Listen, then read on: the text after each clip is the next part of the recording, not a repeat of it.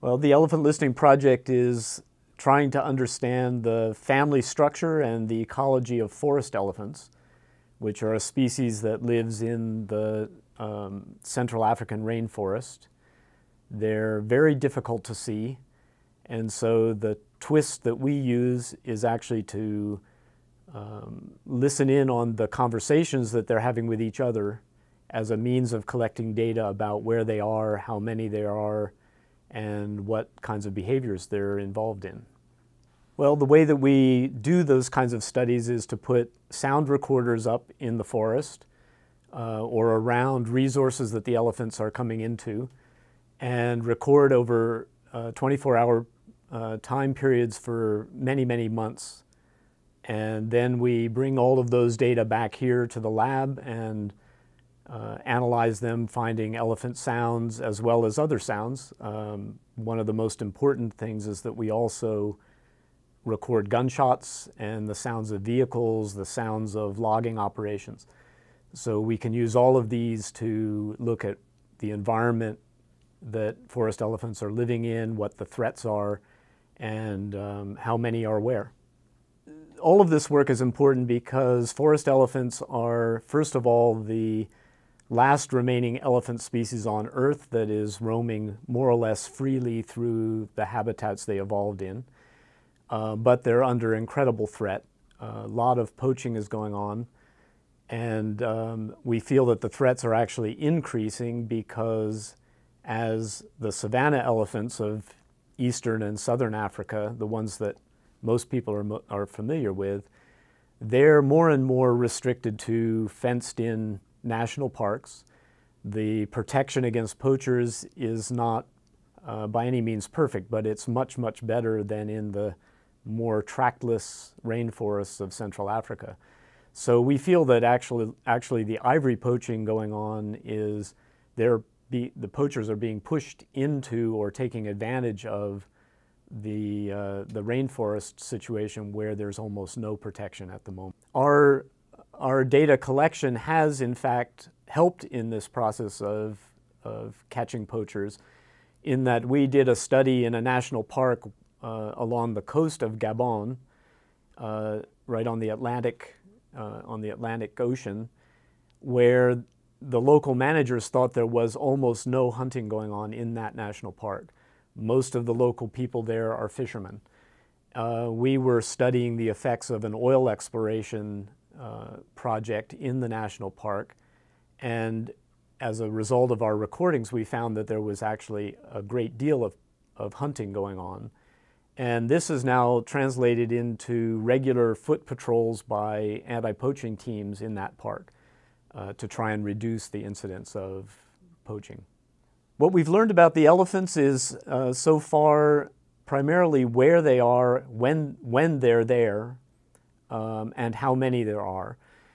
The process of piecing together their family structure is a very long and meticulous one that's going to take us some time, and it needs to involve both personal observation as well as the acoustic recording, because we need to figure out what the sounds mean.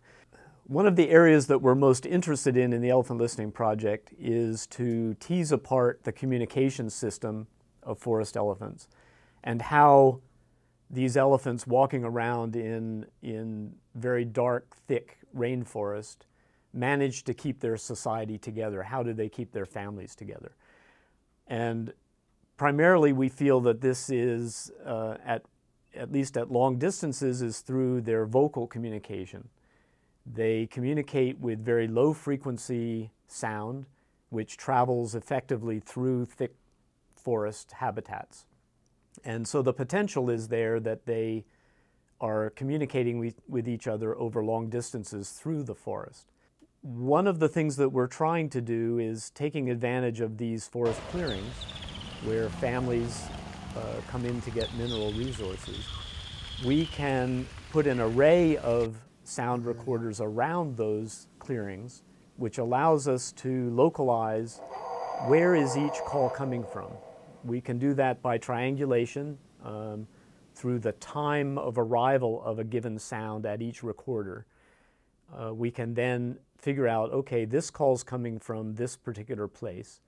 And then we can look at the progression of calls that appear to be coming from the same individual to see what sort of communication is going on between individuals that are visible to us inside the clearing and those that are invisible out in the forest. Those are sort of the baby steps.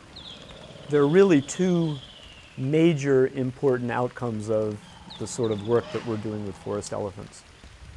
One of them is the basic scientific study of their social system, their family structure, how the low frequency communication, acoustic communication, is used in threading that community together.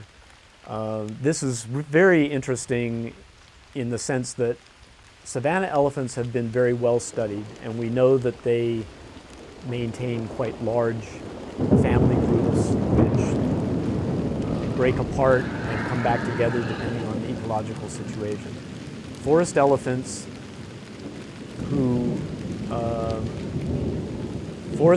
when they're observed actually in the rainforest tend to be in much smaller groups. And yet in the big clearings, for instance, the one in Central African Republic that Andrea Tricalo works on, it's very clear that there are much, much larger family groups that socialize. So the family structure may be very similar, and yet it may be held together or maintained in a very different way in the forest elephant. So that's of a lot of interest just scientifically. However, a major focus of the Elephant Listening Project's work is actually the conservation of these forest elephants. Again, because they are the last elephant that actually roams freely through its habitat, we think that they're particularly important to try and maintain that freedom for this largest land mammal.